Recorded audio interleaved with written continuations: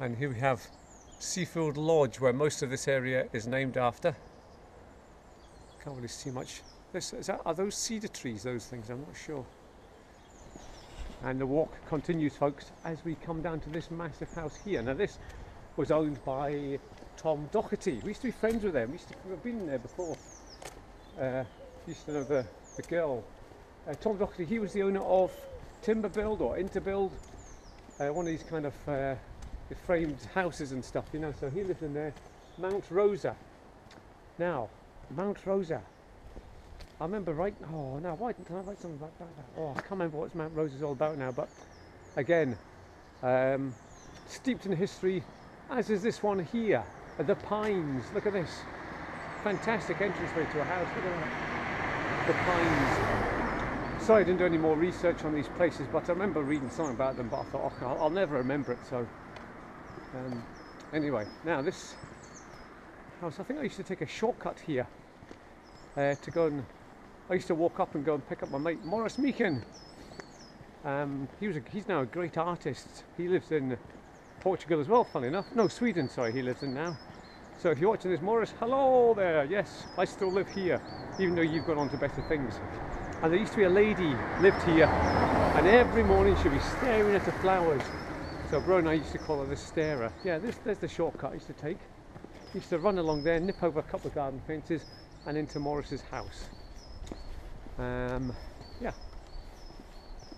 Wow. And coming to view is our house, right to the very bottom there. That's our house. Seafield Road. Now, this is Davison Street. Now, Davison Street is named after the famous actor who played Doctor Who from 1980. No, it's not. It's named after Peter Davison, funnily enough, who had a fish business. Yeah, he was a fish curer, and this is named after him. This is the back of the Grove, and up here now we have what used to be the Ballinard Hotel. Just up here now, this is just Ballinard Gardens. The hotel's long gone, but it used to be very spooky up here. It was like the house out of Psycho. I'll put a photograph of it on for you. There you go. Yeah, it used to look like Psycho, but it's now just all demolished and just residential houses up here now, so it's all fenced off, so I don't want to go nosing in there. But I remember this was one of the first places we came into Broughty Ferry when we first arrived here, because Dad used to stay up in the Ballinard Hotel before we got a house here. So, there you go.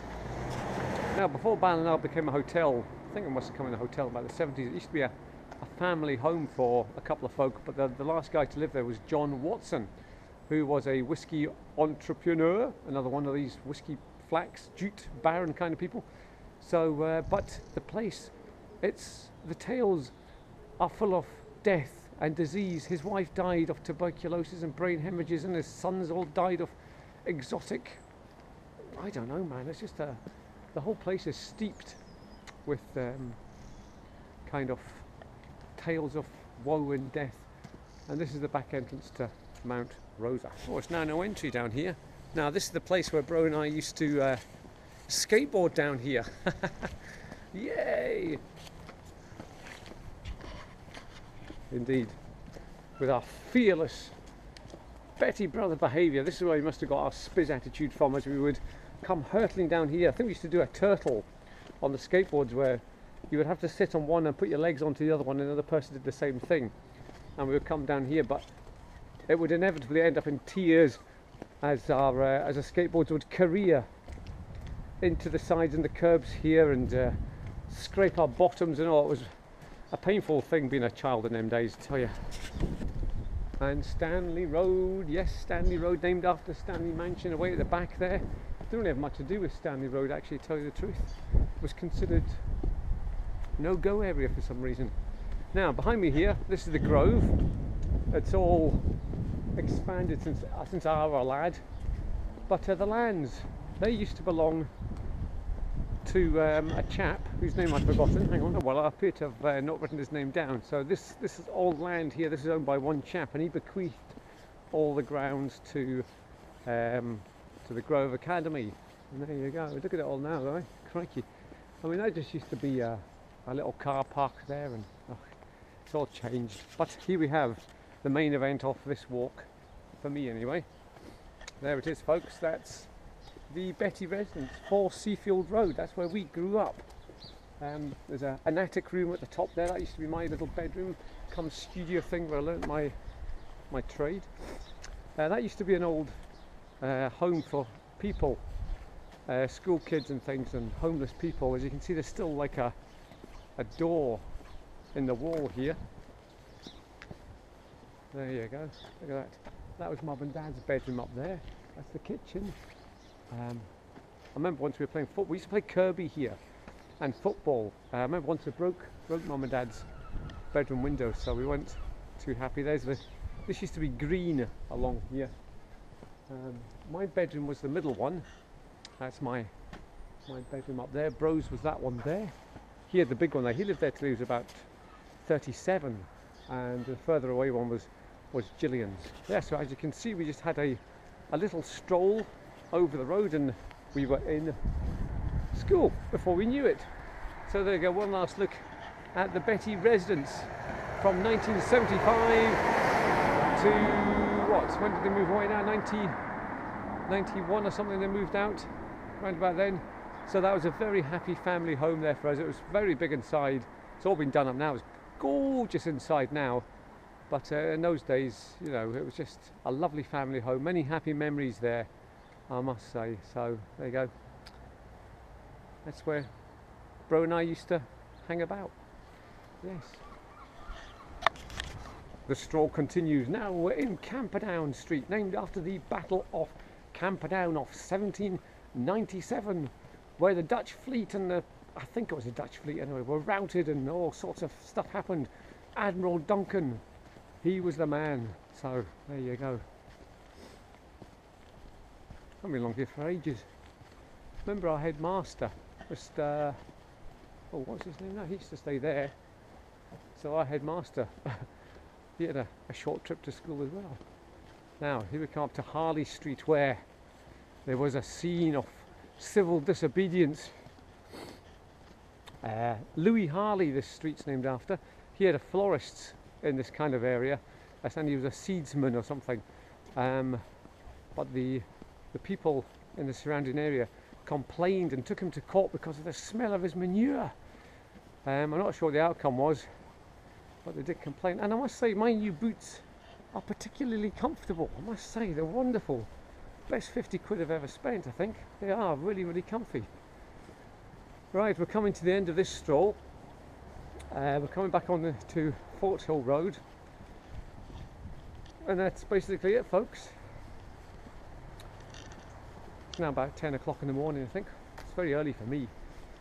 So thanks for watching. Hope you enjoyed this instalment of the Broughty Ferry walk. And my next one, I think, will be, just want to say hello to Kenneth Roger, who I've been following. He's been following me. He wants me to go to Balgie Hill and the surrounding area because he used to play there as a child. And so yes, I will be doing that for you, Kenneth.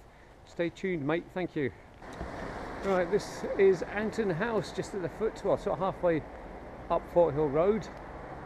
And you know what, I've never been in here, so I'm going to go for it. It says pedestrians no entry, but you know what, I'm just in one of those moods. It says keep left. There's an old stone there. I wonder what that's all about. Look. Right, yeah, this is for sale. This used to be the home for disabled kids, people with learning difficulties. There it is, just up behind me there. I said this is the first time I've really been in here in all those years. Never had the courage to come in, so that's me just done that now. Excellent. Right, oh look, typical. As soon as I come in here, there's a car coming in. Thank you. Honestly. Oh, right, now we are in Anton Drive, named after Anton House, obviously. So it's there. This goes right round the back of where I live. There's a big sort of forested hill behind me here. Now these houses, or these kind of maisonette places, were built in the 60s, and the ones on the other side are from the 1920s. Yeah, so now up in these woods up here, remember when that tree fell down? I went out and did my report. Yes. Well, look at it, it's very steep, as you can see. Now there's all sorts of wildlife in there. I've seen foxes, well, I haven't seen, I've heard foxes, owls, badgers, all sorts of rodents, birds, probably cats and dogs wander around there as well. But yeah, look at how the trees are all kind of hanging over. Oh, I've missed my turning. They're all hanging over. So I wouldn't fancy living down here. Yeah, crikey. Right, and up we go. This is where I live, on Nursery Road, just up here. Did I tell you about Nursery Road? No, Nursery Road, goodness me. Where I live is, well, was a nursery, yes. Yeah, so Nursery Road where I live, this used to be a nursery, fun enough, all the way along here. It was owned by the Kroll brothers, yes, because I remember way along at the end there was like a place, a nursery bed where they sold all their stuff. Yeah, and the final street, we're back home now, is Archer Street, and this is noted because this was the first kind of place to get your modern amenities like hot and cold running water, electric lighting, indoor bathrooms. So there you go, folks, we end on a good note. I'm knackered, just ready to get some bacon rolls now, nice cup of coffee I think as well, and don't know what the rest of the day will bring. That's the good thing about being out early, is you can just get the rest of your day and do what you want. Oh, thank you for watching, folks. Have a good day.